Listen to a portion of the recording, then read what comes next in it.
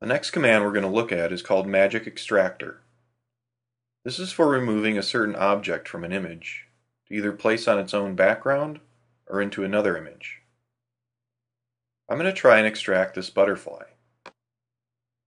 I could try this using a layer mask or quick selection tool, but getting all the pieces of this guy would be tough and certainly tedious.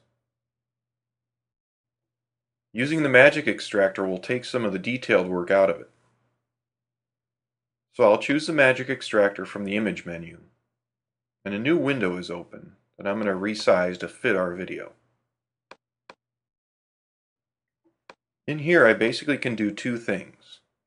Paint with the foreground brush tool on areas that I want to extract, and then paint over areas I don't want to extract with the background brush. There's also an eraser tool here to make corrections, and your standard zoom and hand tools.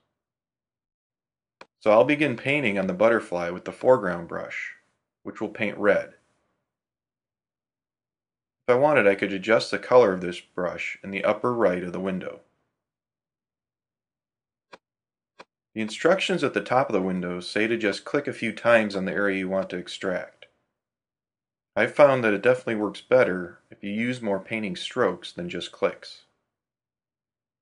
And in the detailed areas, such as the legs or antenna, you need to select a very small brush and go over them, or they won't get extracted.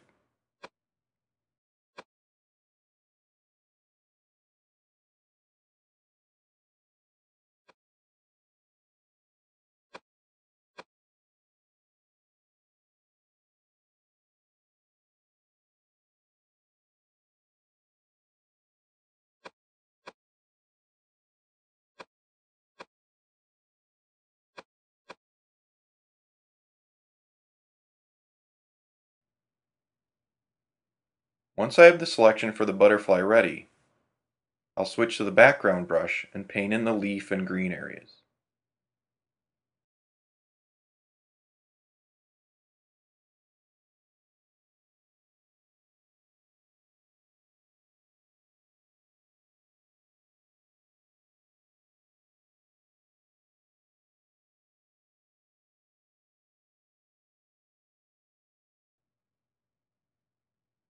Click OK, and Elements examines what areas I've labeled to extract and what areas to not extract. It does a pretty good job of pulling the butterfly out. Now I can move this into another image. To do that, I'll Command click on the layer in the Layers palette to get a selection around the butterfly. Copy it and then paste it into this image.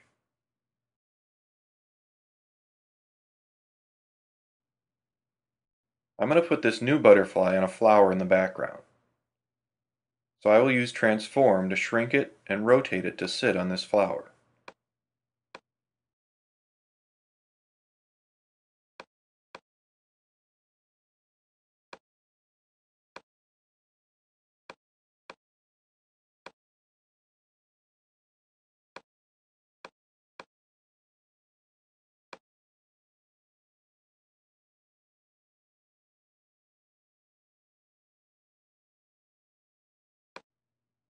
I'll also need to blur it to match the flower it's on. So I will do a Gaussian blur and set it to about 4 pixels.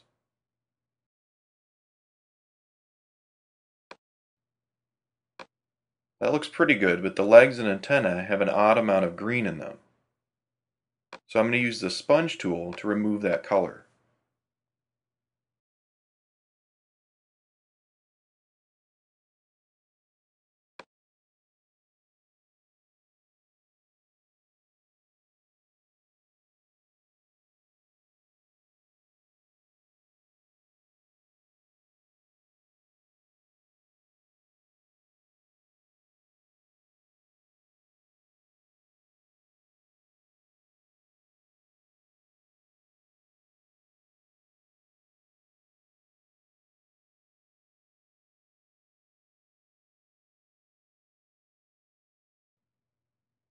So that makes the legs and antenna look more natural. The only other step I might want to take is to maybe thin the antenna down with the eraser or a layer mask. but for now I'll stick with this.